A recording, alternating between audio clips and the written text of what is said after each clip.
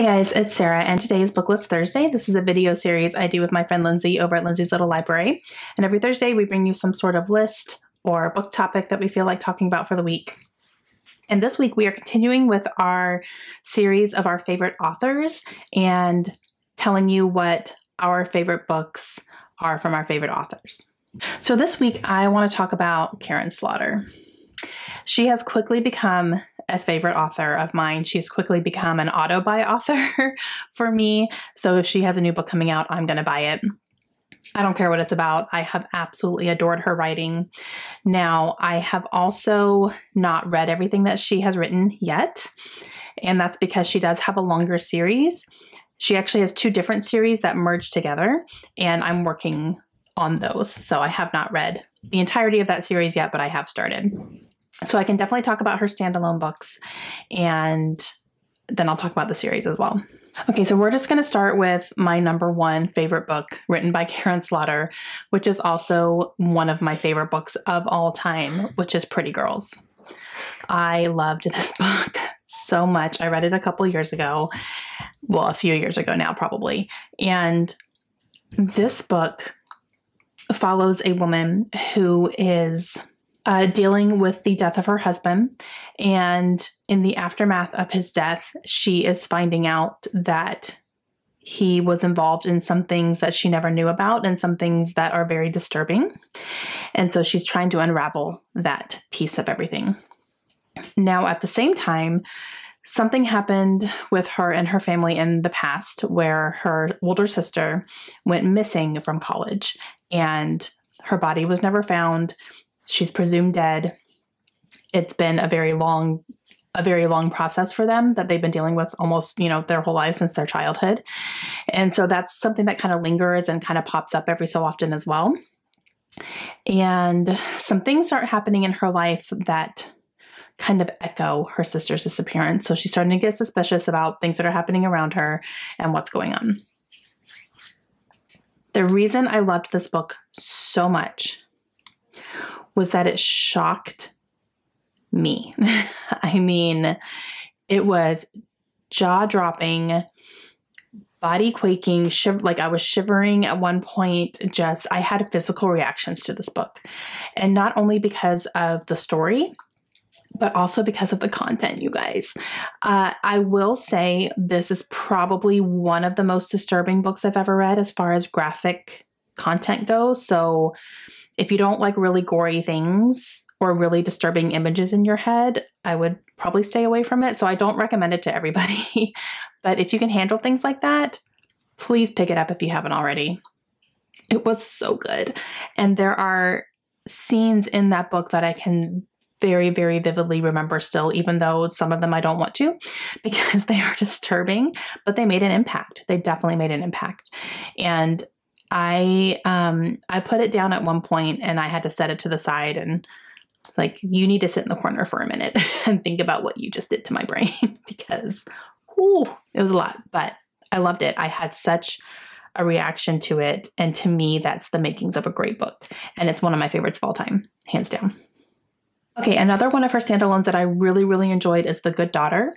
And this one is definitely not as graphic. So if you want to read Karin Slaughter, this could be a really good one to start with if you haven't read her yet, because there's a couple of violent scenes in here, but nothing gory or gruesome. So I will say that. It's nothing near what Pretty Girls was. So this one I would recommend to a lot of people if you want to give Karin Slaughter a try. And this one follows a set of sisters, and one sister has moved away and one sister has stayed in their hometown working for her dad, kind of just being there. And then her other sister has kind of like fled, if you will. But the other sister comes back because of just different circumstances, and they find themselves in situations where they are dealing with the death of their mother, which happened when they were young, and they were witnesses to it. So they're dealing with some things because of that. And they are also dealing with a local school shooting that happens in their town. And it's all kind of tied in somehow. And so you kind of follow that story, you watch it unravel. And then you're also getting some of the backstory as well. You're getting some scenes from their childhood when their mother was killed and, how it all kind of ties in together. So It was really good. I really, really enjoyed that one. I read through it really quickly, even though it's a pretty chunky book. But yeah, it was good. The next one I have is Pieces of Her. And this one is in the process of being adapted. I don't think it's out yet, but I think Netflix is adapting it. And this one follows more of a mother-daughter dynamic and their relationship, and seeing how they both grew up and who they surrounded themselves with growing up. And you're finding the daughter realizing that her mother is not who she thinks she is, and that she's been hiding a lot of secrets in her life, a lot of secrets from her. You see how the mother has gotten to the point where she has gotten. So you do get like flashback scenes and, you know, past scenes and stuff. So it was really good. It was one that I wasn't sure where it was going the whole time, which is great because you're just sitting here trying to piece things together, if you will. Pardon the pun. But yeah, it was really good. I really enjoyed that one too. She does have another standalone, which is Cop Town, which I have like right there, that white book right there, Cop Town. I have not read that one yet, so I can't really speak to it, but I do have that one to read. And then the rest of her books are part of the series that she has written. So I have read the first 2 books. It starts with Blindsided. And this one is the start of a series that involves the main character, Sarah Linton, and she is living in a small town in Georgia. She is a pediatrician, and she's also a coroner for this small town. That's how small this town is. She plays both roles. And you see her start to investigate or help with the investigation of a woman who was killed in a diner in their town. That's what this one surrounds. And then Sarah really finds herself kind of getting involved in a lot of these cases that are happening that are close to her, people that she knows. She is previously married to the chief of police, and they have kind of an on-again, off-again relationship still. So like their relationship is not necessarily over, but he's also like hasn't treated her the best. So you see her dealing with that and, you know, kind of up and down with him throughout the books. And it's very interesting. So this one in particular definitely was a little bit gruesome. There was a pretty big murder scene in here, and she goes into details about it. So there's a little more on the gory side with this as well. And then book 2, which was Kiss Cut, that one had a very, very heavy topic on child abuse and child molestation. So there's, you know, if that's something you're uncomfortable with, be aware that the second book really goes into that type of thing. There's a storyline about that in there. But it was a little hard. It was hard to read that one, but still very, very good. And I'm excited to keep on going with Karin Slaughter and her series. So this series in particular has 6 books. And then I believe the 6th book has a cross character of Will Trent. And then from then on, it's the Will Trent series. And I believe Sarah's involved in that as well. So they kind of merge together, but they're also separate series, if you will. So I just wanted to start at the beginning because I want to read Karin Slaughter's entire list of books that she has written. And so I'm just kind of going in order in the series. So I'm working my way through this one still. I've only read the first 2 books, but I do plan to continue.